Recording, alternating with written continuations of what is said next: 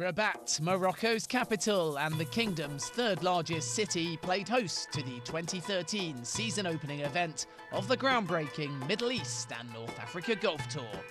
Relaxed, well-kept and very European, flag-waving Rabat is just as cosmopolitan as Casablanca, but lacks the frantic pace of its economic big brother. Its hassle-free charm is what draws tourism to the region. It was tea time for the third edition of the MENA Golf Tour as a high-quality field assembled to take part in the inaugural Royal Golf de Salam Open.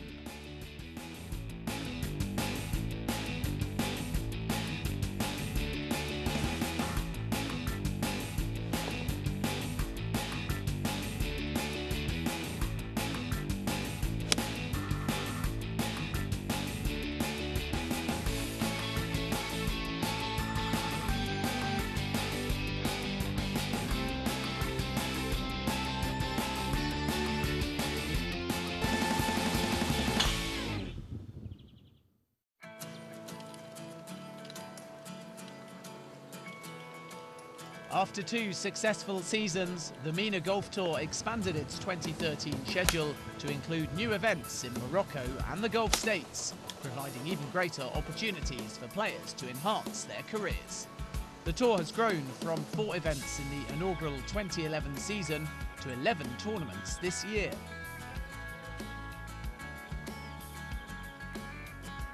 Starting in March, the season's golfing odyssey was split into 2 stages. The first part saw the tour travel to Morocco for 2 events, with the remaining 9 tournaments taking place in the UAE and neighbouring Gulf states between September and November. With the rich history behind golf in Morocco, it was about time the MENA Tour paid a stop here. Morocco really is where golf started, I would say. You know, you've got the Hassan Trophy, so they have many players. There's probably the only country in the Arab world which has golf professionals. We all have amateurs, but as golf professionals are concerned, Morocco is the only country. They've got great amateurs as well, and I think us coming here is just a matter of time. Stephen Dodd, the defending MENA Tour champion, was hoping for some early form. The 3-time winner on the European Tour was attempting to replicate last year's success and become the first player to win back-to-back Order of Merit titles. It's a nice feeling at the moment. Not played particularly a lot of golf over the last couple of months being back at home, but looking forward to competing again this week. The 47-year-old Welshman had his work cut out though, with the likes of Jake Shepherd, who took the Tour's Order of Merit title in the inaugural year, and Zane Scotland, a former European Tour player and the only multiple winner on the Tour, also in attendance. Scotland, who finished runner-up on the Order of Merit in 2012, was desperate to go one better this time around. Well, the first year, unfortunately, I won the first event and unfortunately broke a bone in my foot, which stunted my performances a little bit. So that was down to injury. And then last year, to be honest with you, Stephen Dodd just played really well. I mean, had a first and 2 seconds, and I think 1 or 2 other top 10s, and just, you know, he still beat me to that first place. So that's fair play to him. That's golf sometimes, but yeah, hopefully I can go one better. Leading a strong Moroccan contingent of 28 players was their top professional, Faisal Sajini, who was relishing the chance of rubbing shoulders with a few big names in the field on home turf. MENA Tour is growing quite fast, and a lot of really good experienced players. I'm thinking Stephen Dodd or Ross McGowan or Zane Scotland or many others. So it's a great opportunity for us to compete against these players and see what they have to teach us on experience and things like that. The top 3 professionals and the leading amateur from their respective Orders of Merit were set to receive special invitations to compete in the 2014 Omega Dubai Desert Classic, while the top amateur was to be rewarded with the prestigious Sheikh Maktoum Golf Foundation Scholarship. And the 15-player amateur field was appreciative of the opportunity provided to them by the MENA Golf Tour. it's good when you say too much amateur playing tournament, because in the other tournament it's not too much players amateur. It's nice. It's good for the experience. With the top professional also set to earn a ticket to the 2014 Hassan Trophy, the tour's top 4 golfers were excited to try and get their year off to the perfect start.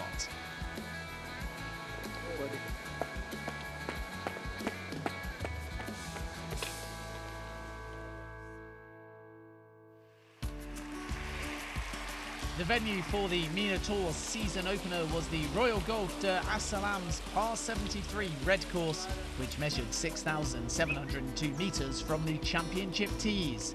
The Robert Trent Jones Senior Design course was one of the toughest in Europe and is both long and strenuous. Donc on est quand même sur 450 hectares de forêt de chêne liège. C'est un site, vous avez pu le constater, un site merveilleux, magnifique, et Trent Jones Senior est venu s'exprimer de la meilleure manière sur ce. Il a gravé les 45 trous sur cette magnifique forêt où donc nous avons plusieurs essences, plusieurs variétés, espèces forestières dominées par la forêt de chêne liège. With wet and windy conditions to factor in, the agronomy team had a monumental task of preparing a championship course for the maiden MENA Golf Tour event on Moroccan soil. Alors la préparation du tournement donc avec notre greenkeeper, M. Khmar Rahewi, qui a organisé quand même 37 éditions d'événements golfiques. C'est les préparatifs spécifiques et habituels qui sont le sablage, la fertilisation, l'aération. On a eu des conditions climatiques qui ont fait qu'on a fait un traitement particulier. Shelf-like greens and water hazards come into play throughout this technical golf course, which requires a hard thought-out strategy in order to shoot low. Some holes are going to be really tough, and yesterday I was asked what would be the winning score, and I said something like 10 or 12 under, but I doubt it now this morning, seeing what the weather looks like. A challenging course coupled with tricky weather conditions set up a tantalising curtain raiser to a new season of the MENA Golf Tour.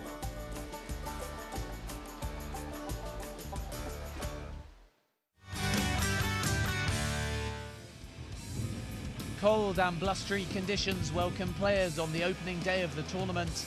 Braving the harsh weather, Zane Scotland fired a superb 6 under 67 to take a healthy 5-shot lead going into the second round. Veteran golfer Stephen Dodd settled for a 1 under 72 to tie for second place alongside Kenya's Greg Snow, Morocco's Younes El Hassani and England's Dale Marmion. To be honest with you, I think anything around par, I did a good score. So to have a great day that I did today was even more satisfying. But it was really one of those days where if the course is like this, with it being windy, it's quite tight. If you shoot 1 under, you're pretty happy. So, but yeah, I'll take 6 under every day. Morocco's Ahmed Marjan carded a level par 73 to lead in the amateur division, 1 shot clear of compatriot Mustafa El Maous. Among the other notables, Jake Shepherd slumped to a 7 over 80, while Pakistan's Shafiq Massi could only manage a 10 over 83.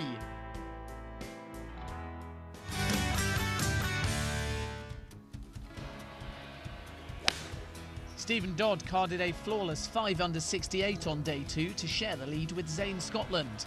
The experienced Welshman, 5 back overnight, picked up 5 birdies without dropping a shot to join overnight leader Scotland, who could only follow his opening round of 67 with a level par 73. I didn't really approach any differently. The conditions were a little bit probably easier today, although it rained a bit more. The wind wasn't as strong, although it's picked up towards the end, but it wasn't as strong as yesterday, so that was made it a little bit easier for us. Younes El Hassani was snapping at the heels of the leaders, 2 shots adrift after a solid 3 under 70 to stay in contention for the title on 4 under, 1 shot clear of England's Ian Keenan. Ahmed Marjan fired a 71 to keep alive his hopes of posting a top 5 finish on the MENA Tour. An intriguing final round then lay ahead, and we'll bring you all of the highlights from it after this short break.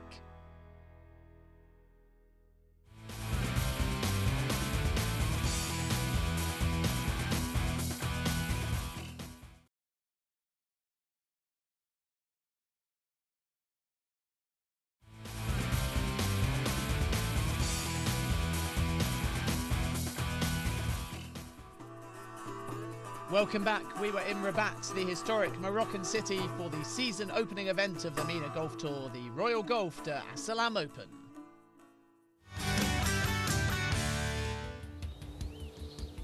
Local favourite Faisal Sajini started the day 8 shots off the pace, and a bad tee shot at the first didn't help his cause. The resulting double bogey put him well out of contention.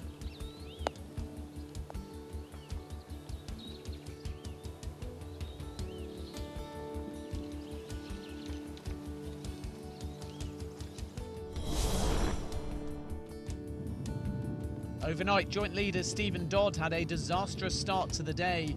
A double bogey at the third handed the early advantage to Zane Scotland.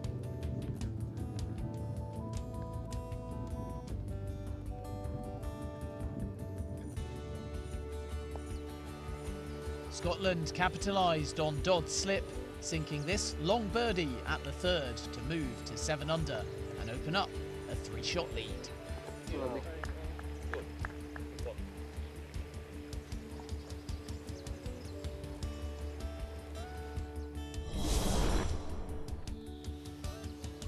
Welshman Dodd was wilting under pressure, missing this par putt to fall to 3 under.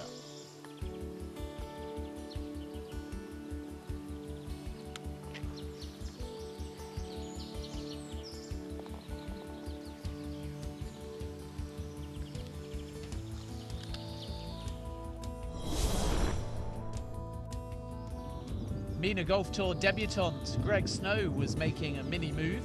The Kenyan followed up a birdie at the 4th by chipping in at the 5th to move to 2 under.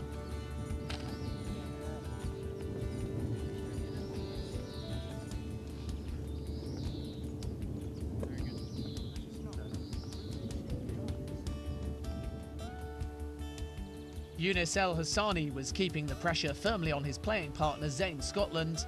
This sensational approach at the 5th set up an easy birdie to take him to 5 under.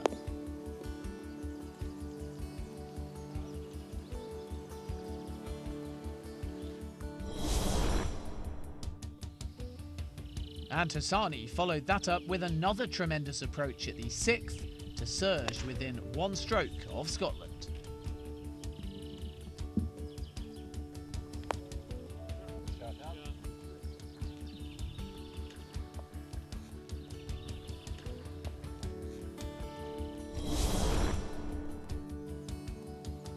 Leading amateur Ahmed Marjan started the day on 2 under, but poor putting at the 7th resulted in a double bogey to take him back to level par.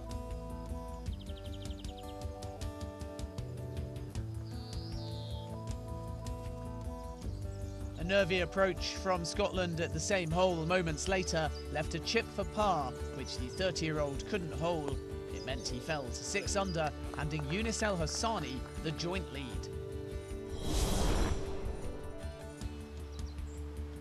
However, Zane made amends on the next hole when his approach fortuitously hit the flag, setting up an easy opportunity for birdie, which he sunk to move back to 7 under.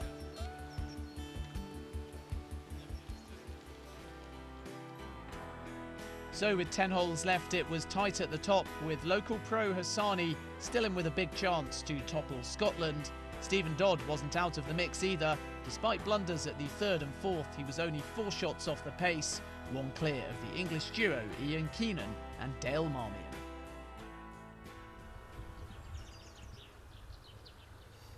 Here's Stephen Dodd at the signature par 3 9th. Likes the look of this one.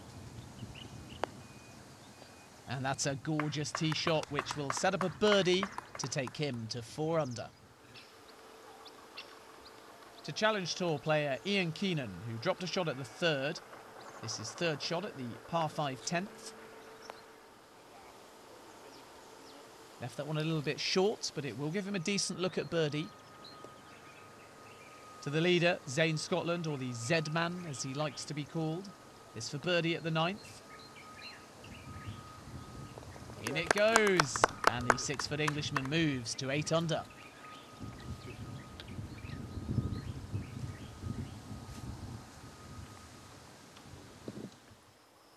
Back to Keenan for his birdie at the 10th. This is a very scoreable hole.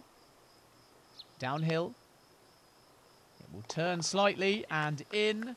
He holds that one to move to 3 under.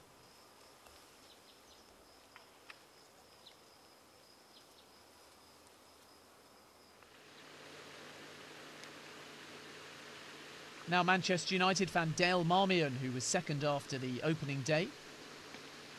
Pin is front right, but Dale's leaning left.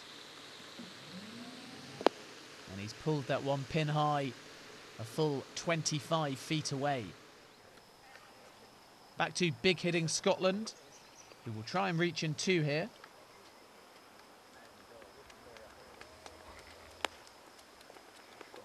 And he's set up a very real eagle opportunity there, which could all but win him this title. Super shot.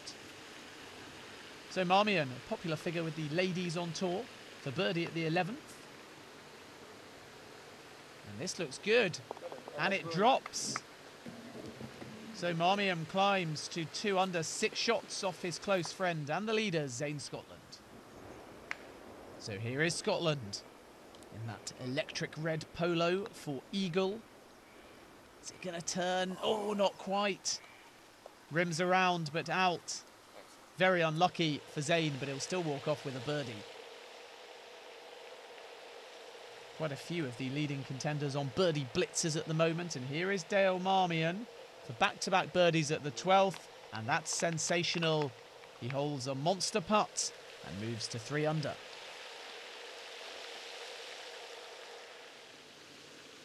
Three-time European winner Stephen Dodd now. Not been at his best and having hit his tee shot into the trees. This is for par at the 11th. And that one whistles by. So Dodd falls to 3 under.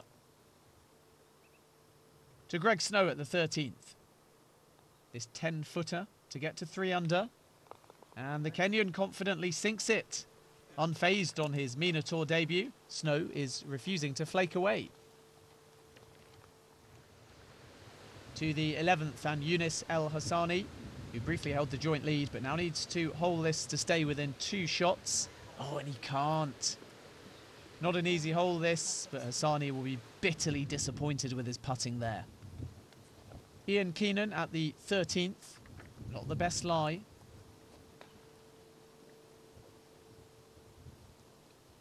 Although this approach looks online, and that's excellent. Only about 5 feet away. Scotland, again, having taken advantage of a scoreable par 5, has an eagle opportunity, albeit downhill and very quick. It doesn't break from left to right, straight out of that putt. But he will tap in for birdie, and that will take him to 10 under.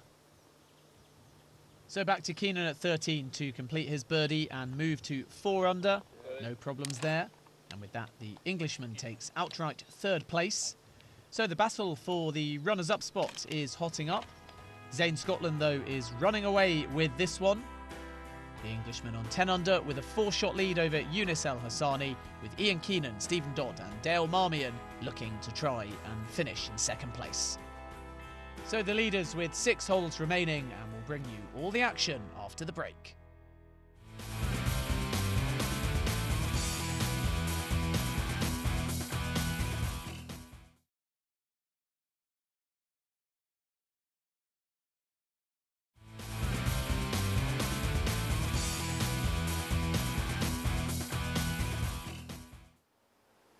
Welcome back to Rabat for the final round of the 2013 Royal Golf de Salam Open. Here is Ian Keenan at the 14th to mop up for his par though, and that won't turn. So a soul-destroying bogey, and Keenan falls to 3 under. 3 adrift of Younes Al Hassani in second place. Well behind Keenan at the tee. On the same hole, it's Zane Scotland. Hates that though. It's drifting left. And will nestle just in front of the bunker at this fiddly 14th. With a 4-shot cushion though, Zane shouldn't be too concerned. Now Ahmed Marjan, who was 3 over at the turn, but has been very impressive on the back 9. Birdied the 14th and almost drove onto the green here at the 15th. It's only his second shot, and that will set up another birdie opportunity. And if he sinks that one, he'll move to 1 under and remain on course to finish as the top amateur here in Morocco. So Scotland, from just in front of the sand. Got a pretty deft short game though. And look at that, it's in. Scotland not quite Luke Donald, but he's playing like him with a wedge in hand. Chips in for a birdie to open up a 5-shot lead now, and surely this title is his. Greg Snow at the par 3 17th. Really needs this if he's to challenge for second place, but that is short, so he will have to settle for par. To the leader, and we can pretty much say champion as well, at the 16th from the sand again. A very awkward stance though. 1 foot in, 1 foot out, and he's fluffed it.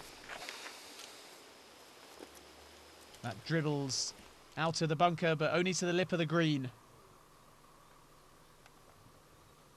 Keenan, a long birdie chance on this grainy green here at the 17th. That one will stop short. So Younes Al Hassani now looking very good indeed for second place. So Scotland, and this is for par. So the likelihood is we're going to see a rare blip. And that's a decent effort, but it's a foot short. And the Z-Man will slump to 10 under, but he still holds a 4-shot lead. Keenan at the last, his 3rd shot. On line, but slightly short. Half a chance of birdie, though. Younes Al Hassani at the tricky 17th hit a wild tee shot and now needs to try and get up and down. Fantastic recovery, though. And he's 5 feet away from saving his par. Can Keenan then finish with a flourish? This for birdie.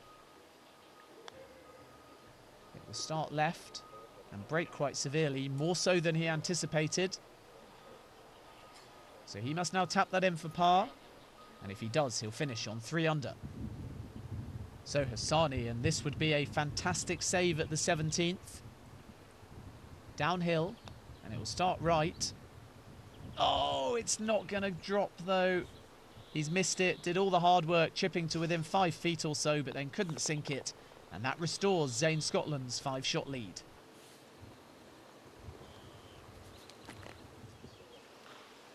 So Scotland taking no risks, not trying to reach in 2. This is his 3rd shot at the last. As he tries to loft this one onto the green. Looks like he's pulled that left though. Takes an awkward bounce and will nestle in the rough.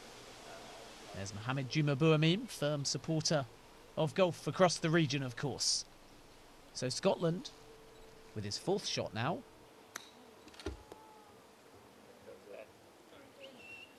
Tremendous recovery and control of the golf ball, and he now knows the title is his. Hassani then, who is guaranteed second place, is to finish with a birdie. Down the hill, but he's misread that one, it's not going to turn. His putter's gone cold, he closes with a 1 under 72. So Zane Scotland, once called a British Tiger Woods, has a habit of winning season openers on the MENA Tour, having triumphed in Abu Dhabi, and he does the same in Morocco as well. Completes his par, takes the title, and rounds off an imperious display to wrap up victory. So Scotland wins in Morocco, finishing on 10 under. 5-shot victory over Younes Al Hassani, with Stephen Dodd, Greg Snow, and Ian Keenan all tied for 3rd place. Meanwhile, Emid Marjan finished as the top amateur on 1 under after a final round of 74. I was hitting the ball well to begin with. My early birdie and the tough holes are probably the first 6 holes. And yeah, he sort of dropped a couple of shots, and yeah, just got that bit of a lead. And then Iman Hassani, he was playing well. You know, he's throwing birdies at it as well. So I had to sort of keep an eye on him. But yeah, I think I got off to a good start against Stephen not having a very good start, and then it gave me a good chance. So for the 3rd time in a row, Zane Scotland triumphs in a season-opening event on the MENA Golf Tour, the perfect start to his season, and he'll now have his sights set on a place at the 2014 Omega Dubai Desert Classic. That's all we've got time for. Thanks for watching, and goodbye.